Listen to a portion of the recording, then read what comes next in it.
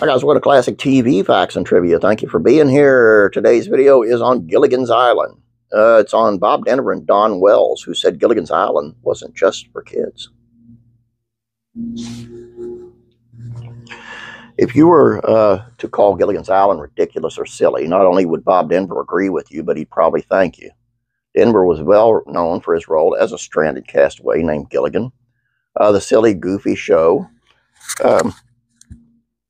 was full of sight gags, slapstick comedy, and a lot of interesting antics. Although Gilligan's Island was a popular series that gave us 3 seasons, it lacked in its approval rate from adults across the country. It's silly, yes, but children laugh and adults can if they want to, Denver said in a '66 interview with the Akron Beacon Journal. It's aimed at the vast everybody. According to the interview, many adults who watched Gilligan's Island found humor to be too silly and unbelievable. From the professor's inventions, Gilligan meeting a lion, and NASA astronauts, the series took us on a journey as new adventures and burdens fell on the principal cast each week. Some of these cast members included Alan Hale Jr., who played the skipper, and Natalie Schaefer, who played Mrs. Lovey Howe, Tina Louise, who played Ginger Grant, Don Wells, who played Mary Ann Summers. Denver wasn't the only cast member who had strong opinions on the appropriate age range for Gilligan's Island. In another 1966 interview with the Democrat and Chronicle, Alan Hale Jr. was asked if he thought the series was just for kids.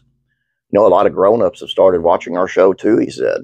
Actually, we had quite a number of comments from parents. You know, the kids turn us on, the parents watch a bit at first, and then they like us.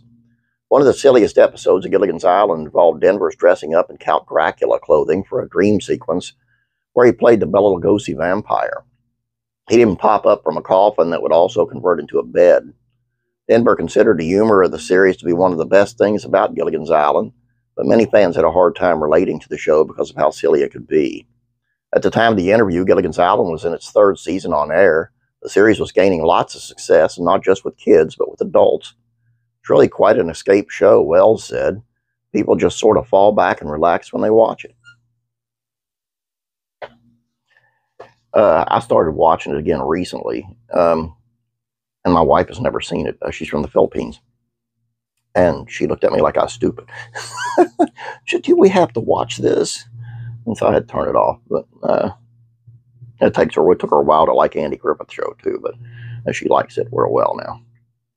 Anyway, and she loves All in the Family. But anyway, that's all I have for you guys. I hope you enjoyed this. Please don't forget about Faith and Entertainment. I'm recommending a movie over there, and it is called Life Mark. It's a really good movie. You want to check it out. Please subscribe if you haven't yet here and there. Please like this video. Thank you very much. You guys have a great day. God bless.